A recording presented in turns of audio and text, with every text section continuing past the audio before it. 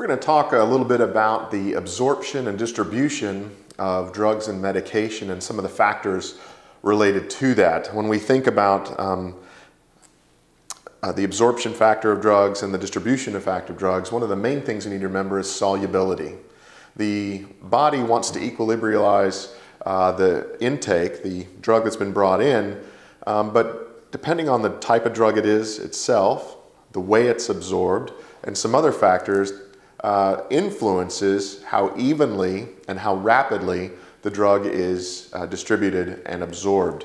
So basically we want to talk about the main ways that drugs are absorbed and distributed, usually through mucous membranes or the digestive tract, are the two primary ways. Mucous membranes and the digestive tract are the two primary ways of absorption and distribution of various drugs.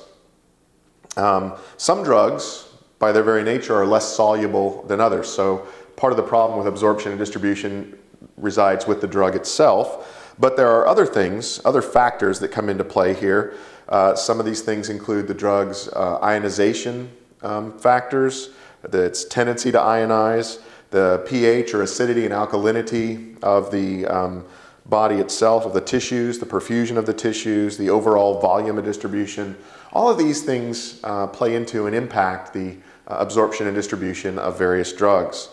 Now, because of this, because of these factors, alkalinity, ionization, perfusion, distribution, they can make it, the drug itself, unstable when it comes to the stomach and other things like this, and make it more difficult for it to penetrate the blood-brain barrier. And given that, then we need to talk about ways of administering these drugs that might help make that easier. And so the primary way most drugs are administered is orally, through the mouth. The problem with this, even though it's easier in some ways to get someone to take medication, or the patient, who or what it may be, to take the medication orally, is that before the drug actually is absorbed and distributed, it has to pass through the digestive tract. And so it's taken in through the mouth, goes into the stomach, and it's not until it passes into the intestines that it then begins its absorption and distribution. So when it enters the intestines, at that point, it enters the hepatic portal circulation and goes directly to the liver. And it's at the liver that it's then metabolized and sent out. Now, the problem with this is what has been called this first pass effect. The first pass effect. The liver metabolizes the drug using biochemical process which prevents a good deal of the original drug from even entering the systemic circulation. So it's been taken orally, it's passed through the digestive tract into the intestines, it's then passed to the liver, metabolized, and then sent out from there. But by that point, much of the original drug never enters the systemic circulation and therefore doesn't get out and do what it needs to do. So while it's perhaps easiest, it's the least efficient way for the absorption distribution of drugs. Of course, it's a major one because of the digestive tract. It's easy, that sort of thing.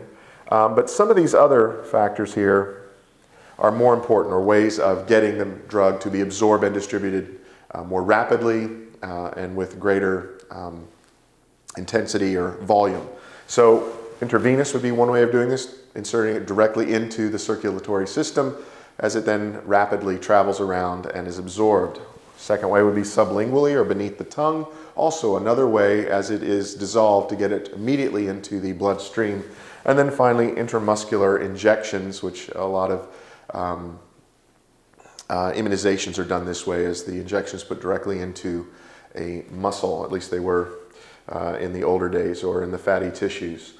So basically, when we talk about absorption and distribution of drugs, here just the basic overview.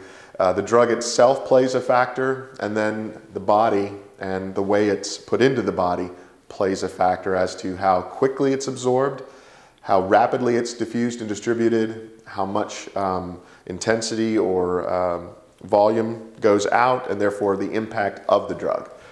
Mucous membranes and digestive tract are the main ways of getting drugs into the system, most given orally, but then you have the problem of the first pass effect, as it has to go all the way to the intestines, to the liver, metabolized, and then sent out, and much of the benefit you wanted to get is absorbed or done away with by this first pass effect.